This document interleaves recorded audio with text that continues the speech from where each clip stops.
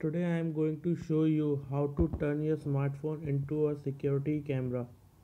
First you need to download this app from the Play Store, which has a name called Alfred. I already have this app in my phone. You just need to download it and click to open.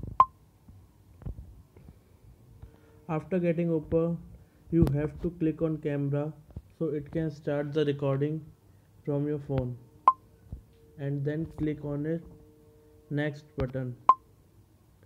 After that, you have to sign in with Google with your Gmail ID.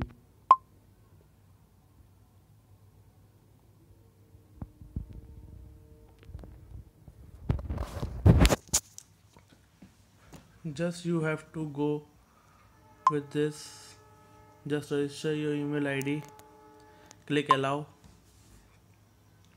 and you just get login into this.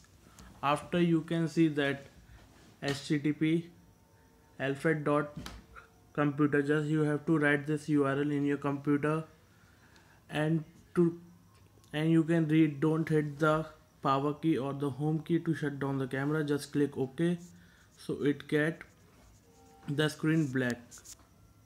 Now move to the computer.